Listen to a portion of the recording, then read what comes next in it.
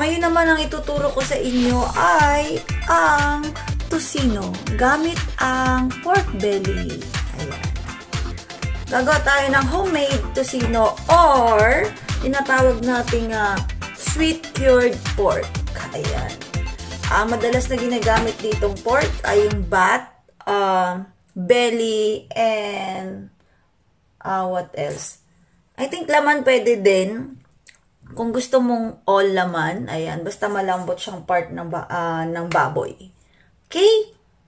So, simulan na natin. Ayan. Meron ako ditong 500 grams or half kilo of pork belly. Ayan. So, syempre, hugasan muna natin.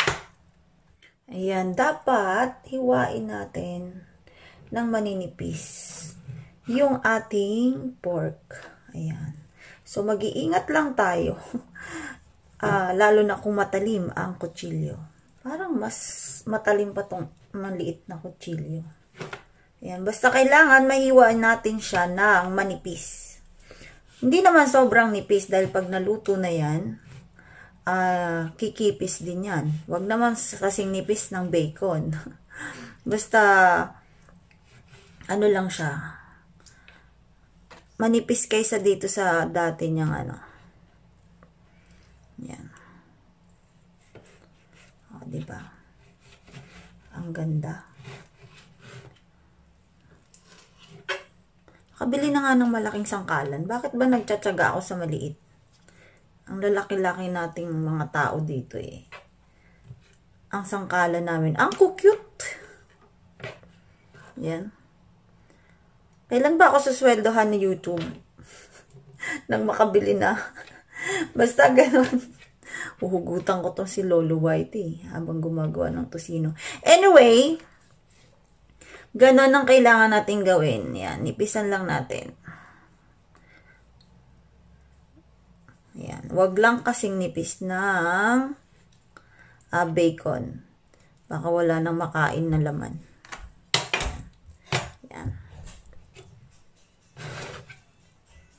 Yan, mga ganyang gayat. Ayan. Yan. Think. So, ayan guys, natapos na natin siya gayatin ng maninipis. So, simulan natin sa paglalagay ng mga ingredients niya sa pagmamarinate na to. Ayan. Okay, yan. Ganyan lang yung nipis guys na hinahanap natin. Ayan. So, yan. Ganyan lang siya. Gayatin natin siya ng ganyan. Na nipis. Yan. Kung lahat ay puro laman yung gagamitin mo, maaring wala siyang konting oil. Madalas kasi belly yung ginagamit eh. Kailangan natin ng isang bawang. Isang buong bawang. Chop natin into thinly cut. Ayan. Para mabawang yung ating garlic flavor, kumbaga. Ang ating Tocino or sweet cured pork. Okay, let's start. Bali, 2, 4, 6, 7. 7 siya na globes ng garlic. So, ayan. Tapos na ang ating minced garlic. Ayan. So, ihalo na natin siya sa ating prepared na lagayan na may pork. Ayan. So, ayan. Halo na natin siya. Yun. Yan. Hinalo ko na ang daming bawang. Garlic flavor nga kasi. Kaya ganyan karami ang ating bawang. At masarap yan. Okay lang sumobra sa bawang dahil yan ay good sa health natin. So, lagay mo yan. And massage mo dun sa pork para kumapit agad yung lasa ng bawang sa kanya. And then next natin ay ito ay 1/3. 1/3 na cup of brown sugar. Ayan. Yan. Ito Ito ay optional 1/3 to 1/2. Ayan. Or less sweet. Kung hindi ka masyadong maano sa sweet, gawin mo lang 1/4.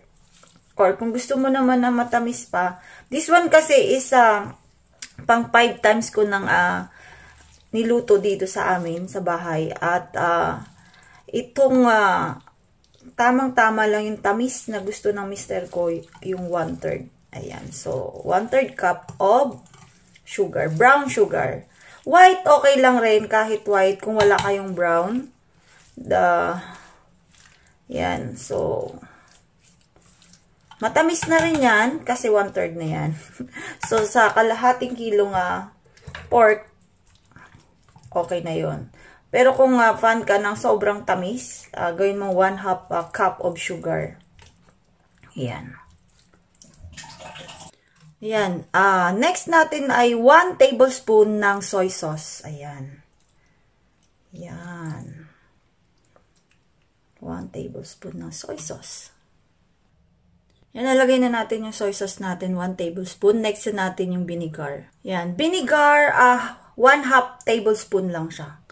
So, 1/2 tablespoon ng vinegar. Ito ay, kasi wala tayong pang preserve. Kung gusto mong tumagal yung tocino mo, na wala kang biniling, may hinahalo kasi sa Mindoro na nabibili pa para ma-preserve ng matagal yung tocino. Since wala ako noon, nalimutan ko na yung name noon. Vinegar ang alternative natin. Kung gusto mong 1 week mo pa pwedeng gamitin itong yung tocino. Ayan. And then, sa ground pepper naman, ayan, ground pepper. Ayan, black. Yung estimated ay 1 teaspoon. Yan, 1 teaspoon. Or, kung mahilig ka sa lasa ng ground pepper, ay more than gawin mo. It's fine. Nagdadagdag din siya ng anghang at lasa. Yan. Yan, next natin is 1 teaspoon of salt. Ayan. 1 teaspoon only. At yan, halo na natin lahat ng ingredients na nilagay natin. I-massage natin sa pork. Ayan. Para ma-absorb ng pork yung ating mga nilagay na pampalasa. Ayan. Massage natin ng maigi. Ayan, hanggat sip-sip ng ating pork. Ngayon, kung gusto mo kasi ang tocino ay, kung napapansin natin, yung Pampangas, red. Gusto mong makulay, kung may red food color ka, ito, lagyan natin. Meron ako dito. Ay! Ano ba yun? Napunta doon dito pala. Ayan, lagyan natin ng konting food color na red. Ayan. Red. Ayan. Tapos, i-massage natin para yung kulay ay ma-absorb din nung tocino natin. Ayan. Ayan. Makulay ba? Parang konti pa. Hindi pa natin ng konting kulay. Yung part lang na yun ang makulay. So, food color. Ayan. Para gusto mo makulay ang iyong buhay. Ayan. Lagyan mo lang ng food color yung tocino mo. Para magkabuhay. Ayan. So, massage, massage, massage. Ayan. Massage. Massage natin. Ito ang ating homemade tocino. Ayan. Para ka rin parang baking din ito. Ayan. Nakikita nyo, ayan na yung kulay, pero hindi pantay. So, more on massage pa. Ayan, wait lang. Ayan, na-flatten mo na. I mean, na-flatten ko na siya sa aking lagayan. Para, mas maganda kasi kapag ganito yung lagayan mo, para lahat ng sauce doon sa baba, lahat sila makaka-absorb. Ayan. And then, after that, flat mo na, takpan mo ng iyong pantakip. Ayan, takpan natin ito ng cling wrap. Ayan. Tapos, ilagay nyo sa rep. Or, dito kasi malamig na, so hindi ko na kailangan ilagay pa sa ref. And then rest natin siya ng 2 hours. Or mas maganda overnight para sa morning kasi madalas mas sarap na ulam ito sa morning kasama ng kamatis. Ayan, yan. So wait na yan, ready natin yan. Ayan na ang ating pinabad na pork belly. So, ready na. Isa lang na natin. Exactly 2 hours and a half, guys. Ayan. So, mas maganda ito kung overnight. Gawin mo na sa gabi and then luto mo sa umaga. Napakasarap na ulam sa agahan. Ayan. Ayan. Salang na natin. Ayan. Ang ating tocino.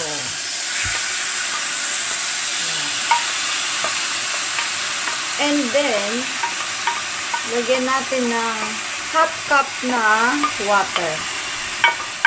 Yan. Papakuluan muna natin siya para sigurado tayong luto na yung ating tocino.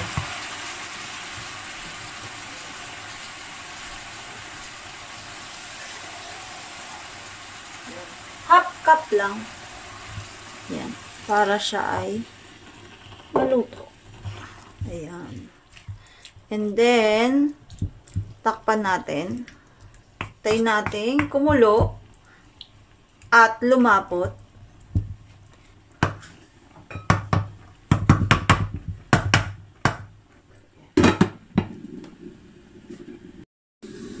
Ayan. Oh. Malapit nang lumapot, guys. Ayan, nakikita na natin. Pag tingin nyo ay matigas pa yung karne nyo na ginawa, pwede pa kayong magdagdag ng tubig, guys. Yan. Yan, pwede pa kayong magdagdag ng tubig kung sa tingin nyo ay matigas pa yung karne nyo. Ayan, nakikita na natin siya, lumalapot na siya. Ayan, hintayin pa natin lumapot-lapot na konti. Naan natin yung apoy. Ready nyo yung oil.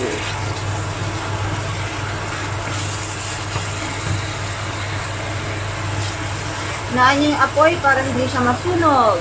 Ayan, tanggalin na natin itong para hindi masyadong ayan. And then, habang nagpapalapot tayo, kumuha tayo ng scissors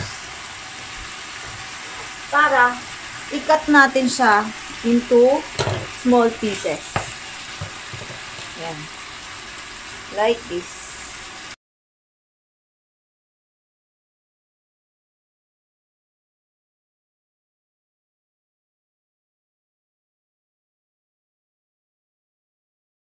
Siyempre, tansya na lang to kung tingin nyo ay para ma-fried ng konti yung inyong tocino or sweet cured pork. Ayan. Laksan natin ng konti ang apoy.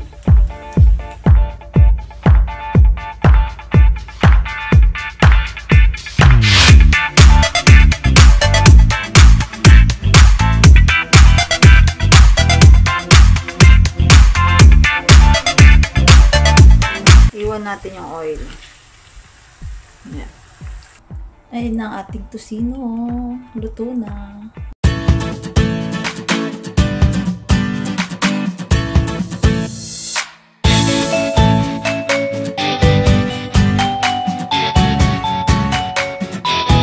Thank you guys for watching. Please don't forget to like and subscribe. subscribe. Bye-bye!